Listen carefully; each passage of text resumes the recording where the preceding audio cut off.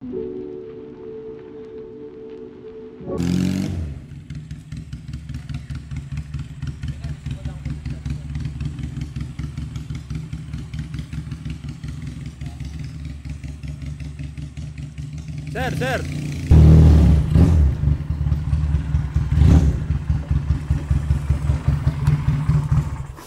Hi guys, so welcome for today's video. I'm introducing you the Magnum 250, a 2004 model, which is a motor star. So this is basically a clone of the Rebel 250. As you can see, it is a stock form as is, and we'll try to restore it. So as I have said earlier, so this is a 2004 model. So as you can see, this is the best way that it can be seen as of right now, as with its condition.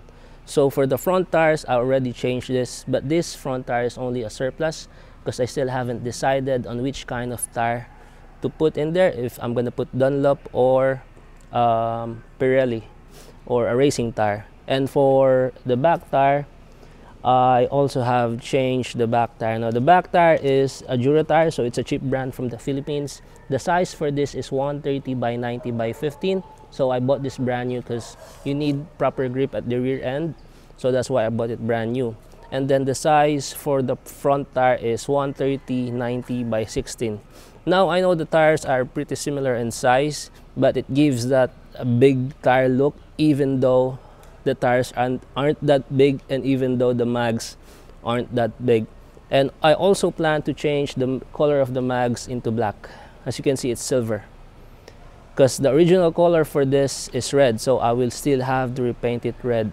Plus, the things that we will do here with this motorcycle is, of course, the paint. As you can see, the paint is pretty eroded. It has a lot of scratches. It has a lot of sticker marks, as you can see there. And even the back side of this long panel, it's full of corrosion. So we will need to have to repaint that. So my idea for the paint for this motorcycle is black and red, so it has a clean look, but we'll see if the chrome fits it. And now for the front part, we will change all of this, including the 3 headlights. I'll make it into a single headlight. As you can see, it's pretty broken and pretty dirty, and it shakes, and I don't like that it shakes because it's noisy. And this one is foldable, so we also have to change that. And also, as you can see, because we changed the front tire, we will also be installing a front fender soon that is exactly the size of the front tire, whenever that is. So I'm still deciding between 110 or 130 for the front tire. And what else? I also did the carb adapter. So I went to my mechanic and asked him to create this, because most of these things, when you go into Shopee or you go to other motorcycles, what they put in there are rubber. Now rubber, when it's heated, it collapses and it gets destroyed. So that's why we thought of a way to make it steel. And now, even though it is a little corroded, it would never melt. Now for the spark plug, we have put Softvo.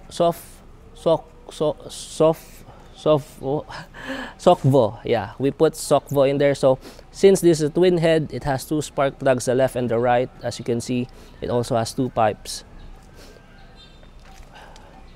And the elbow is still stuck. Only the pipe itself isn't, because this is a straight header and there's no material inside. Later I'll let you hear what it sounds like, but I think you already heard it at the first time.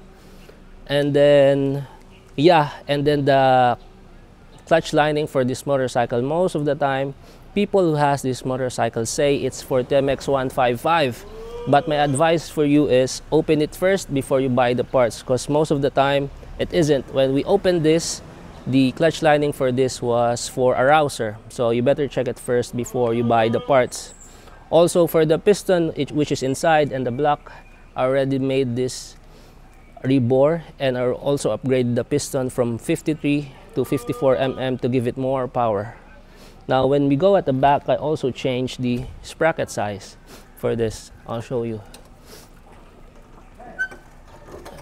Ooh, it's heavy. There. As you can see, the sprocket size is still stuck. If you go close to the number, it says 32. And then for the front socket, you can see it, but it's 1432. So basically the size is 1432. For the shock, this is my old shock. I got this from my other motorcycle, the Keyway. I placed it here just for the meantime because the old shock that came with this motorcycle was too hard. Now this is a bit softer than usual. And then this back fender, we will also need to cut it because it's too long for me. Because basically the whole concept of this motorcycle would be a bobber cruiser type. So that's why I don't like this, because this goes into the Chicano style or the Mexican style. And now when you go into the front, you'll see there's a little panel in here and it's missing the lights on the left side, and then the fuel gauge isn't working, so we still have to fix that. So my mechanic said we should buy a new harness for all of this, including these ones, for it to properly work. And there's also some tape in here because it's too old, so we need to change it. Now the only things that I'm undecided with this motorcycle is this crash guard, because as you can see, this crash guard wasn't finished. There's no ending into it, it's just open. So I have to decide if I have to go through here or just remove it entirely. And then yeah, I guess that's about it for this motorcycle. Now before we go, I just wanted to let you hear how the motorcycle sounds like.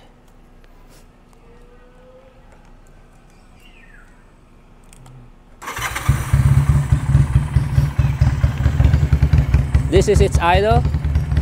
Now when you rev it,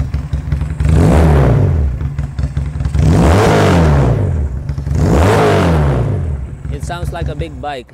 So every time you bring this on the street, they're gonna ask you how much cc is it. It's just basically 250, but the firing of the pistons are in a 360 synchronous rotation, so that's why it sounds like that. Plus, if you get any new motorcycle that looks like this or similar to this, the sound won't be the same even if you make it a straight pipe.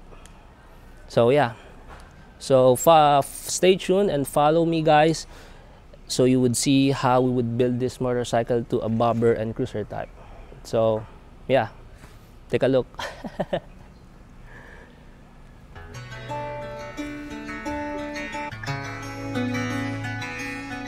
Ngayon saka mo end, saka mo shutdown na is.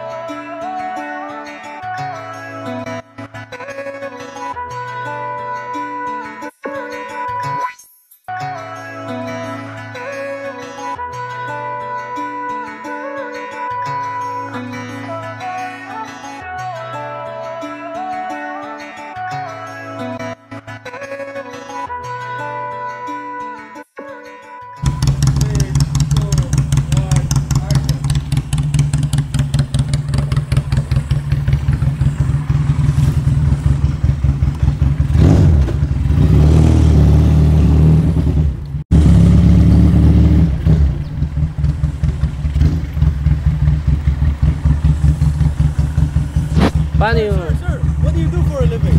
tambay? Tambay? How much do you earn per month? Itlog. Damn. What advice would you give to up-and-coming tambays like yourself? Matulog lang matulog at kumain. Thank you so much, sir. Thank you. Have a good day.